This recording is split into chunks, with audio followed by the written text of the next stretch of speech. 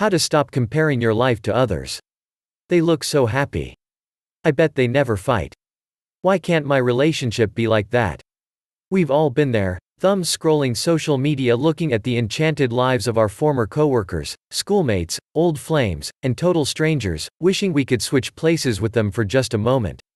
We spend time examining their images and captions as we flog ourselves mentally for all the choices made that brought us to the present moment, somehow thinking it's our fault that their lives look so great and ours feels so crappy. Welcome to Exclamatory Show. Subscribe our channel to be an exclamatorian.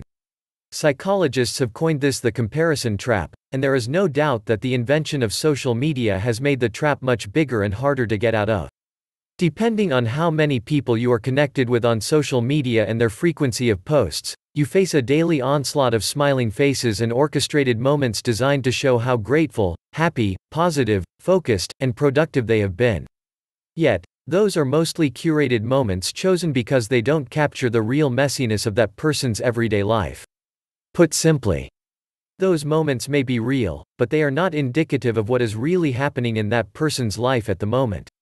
The feeling of being overwhelmed that accompanies actively comparing your life to others can be extremely destabilizing, especially if you are making an upwards comparison. This can be detrimental to you emotionally, physically, and psychologically. Some studies showed that when a person chooses an upward, rather than downward, comparison target, that threat leads to increased upward comparisons. Comparing yourself against someone whom you believe has a better life and has accomplished more than you only leads to you finding more people with lives that seem better than yours for you to compare yourself to. If you stop comparing your life to others, you will become more content with your life. But how do we stop comparing ourselves to others when we are constantly bombarded by social media images of smiling faces, many seemingly unaffected by the world's problems, people boldly fight against injustice looking rested and unscathed, and others who appear to have easily given themselves to the work of spiritual and personal growth without a single setback? Here are the 4 steps that you should do if you want to stop comparing your life to others. 1. Change your focus from external to internal. Turning your gaze from external to internal is not easy, but it is worth it. You should stop comparing your life to others because you are the only person who needs to validate yourself. I know that may sound like a crazy idea, but it is true. However, that would be a difficult idea to integrate into your life if you have never tried it or are so afraid of it that you cower at the thought of being in a relationship with yourself. A good place to start is by sitting with yourself, whether through meditation, journaling, movement, or some other kind of intentional reflection.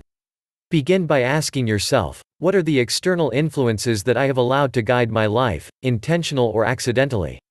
Think or write about it. Then, give yourself some time to envision what it would be like to be unmoved by external forces, opinions, or thoughts. Draw or write what that reality would be like for you. While this work is ongoing, this is a great starting point that you can always come back to when you feel yourself getting sucked in by those external influences. 2. Limit your consumption.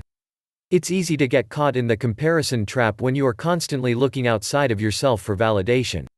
Limit your screen time if you want to stop comparing your life to others.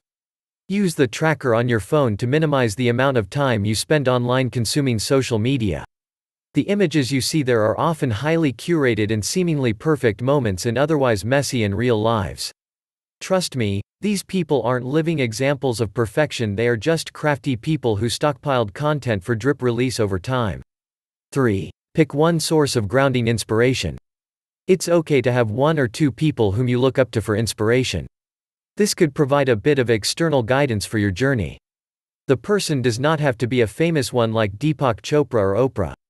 They could be your yoga teacher, mentor, good friend, someone in your industry, or someone on a similar journey.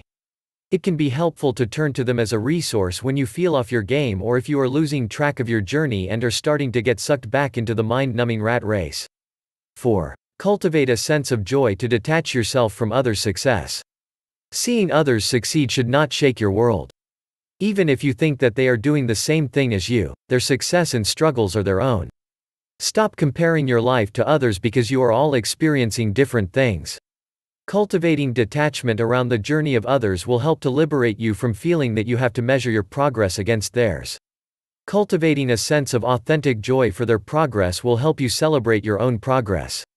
When you are happy for others, it makes it easier for you to be happy for yourself. When you are willing to acknowledge the wins of others no matter how small, it allows you to acknowledge your incremental wins, too. If you aren't taking any action to turn your life now, chances are you will live the same routine for the rest of your time. Maybe life is uncertain for you now, but you're capable to take back control of your life. Grab this free guide and find out what you can do to get back on track and be the master of your own life. Don't forget to subscribe and hit the bell icon.